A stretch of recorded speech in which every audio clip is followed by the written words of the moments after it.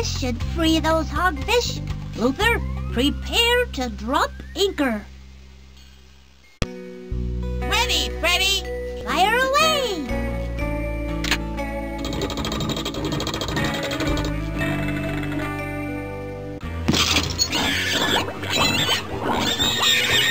What? No! Come back! Please come back!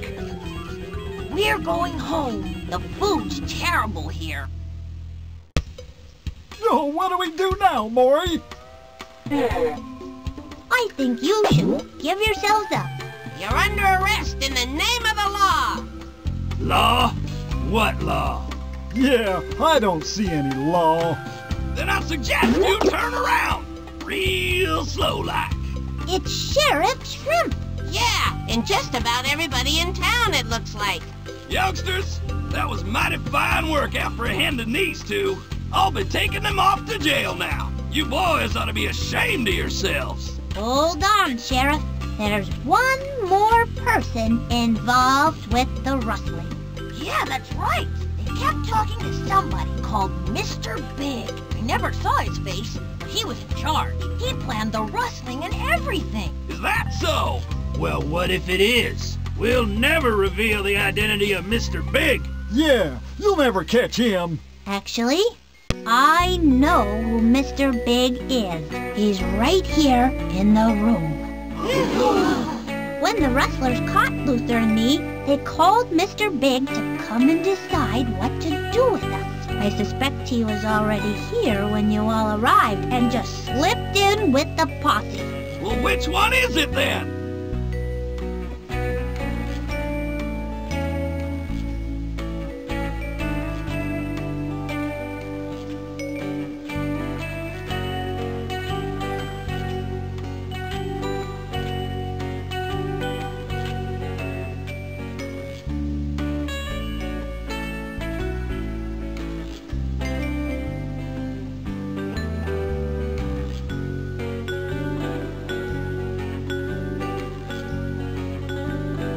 I suspect Mr. Fingers.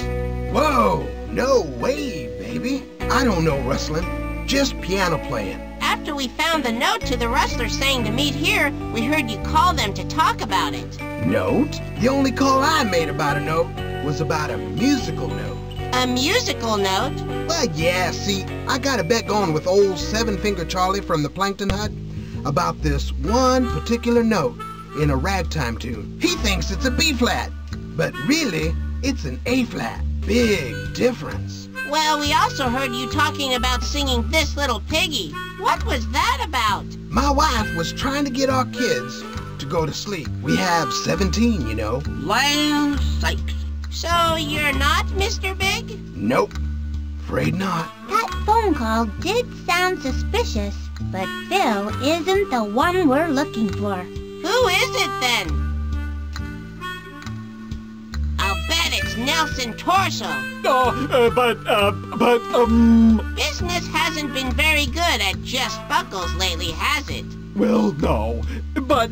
And I noticed that you were building a barbell at your shop. Big enough for Hogfish, maybe? No. You see, everyone thinks I keep in such great shape in my shop. I'm starting to get a little flabby. So, the barbell... It's for me, yes! But I'm not a rustler! No, he isn't. It's not Nelson? That was a good guess, but no, it's not him. Then which one of us is it?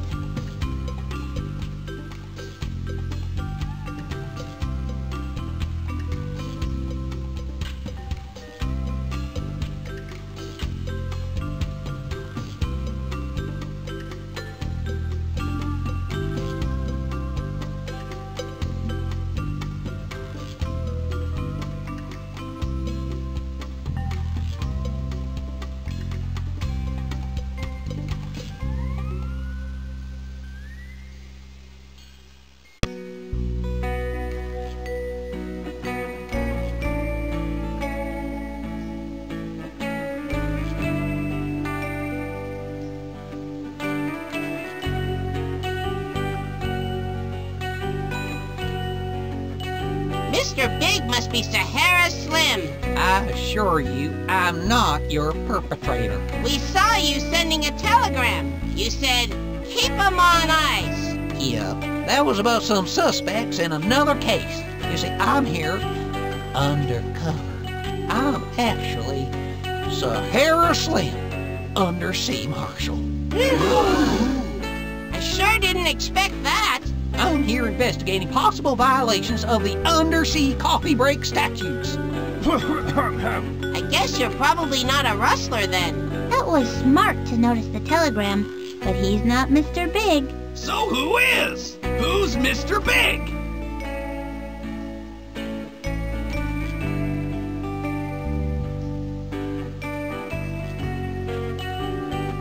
Maybe it was the squids. They're all pretty suspicious looking.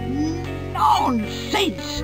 We squids would never take something that didn't belong to us. I raised these boys up right. That's right, she did. Yipper! I'm sure you did. No, it's not any of the squids. Oh! Well, then who is it? Who's Mr. Big?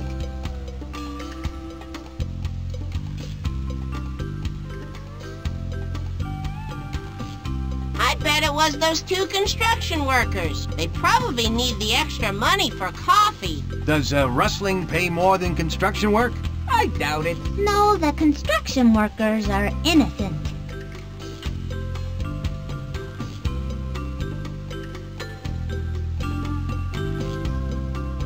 Is it Sheriff Shrimp? As the sheriff, he'd probably understand the criminal mind better than anyone.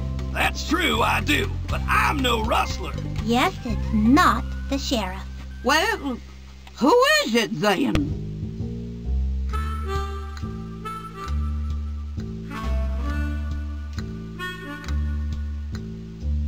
Mr. Barker, you've been in some financial trouble lately, haven't you?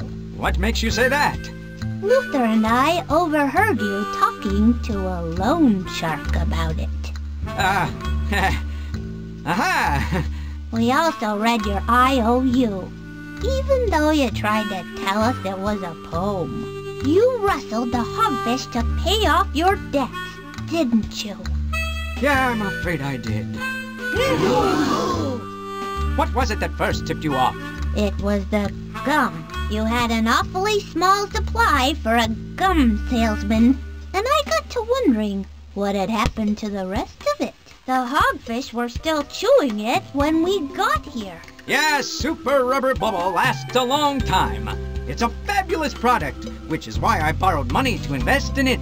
But the sales weren't so good, and I was going to have to declare bankruptcy. I figured even if I couldn't sell the hogfish, I could at least get into hogfish ranching, which, as you know, is a much more respectable profession than sales. Well, that's no excuse. You all ought to be ashamed. You just shouldn't take things that don't belong to you. It hurts other people, and it's just plain wrong. You're right. We're sorry. We didn't want to be rustlers. All we ever really wanted was to be hogfish ranchers, but we don't know how. Ranchers, you say? You know, I do still need some help out at my place. I'm glad this worked out so well for everyone. Freddi, Luther, I can't thank you enough for all you've done here. The hogfish are home safe. And the rustlers is brought to justice. Yeehaw! How's their immunity service working out? That's community service, son. Oh, yeah. How's that going? I think they're coming along quite well.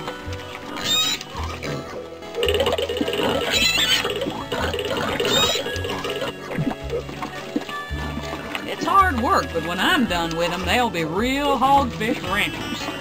Can we learn to be hogfish ranchers, too? Of course. Here, I've got something for you.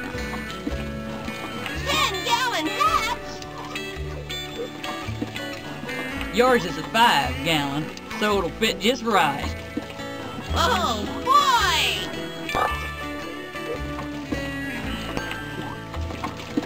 Now, come on, you two. I'll show you how to tie a lasso. Oh, give me a home where the buffalo antelope play.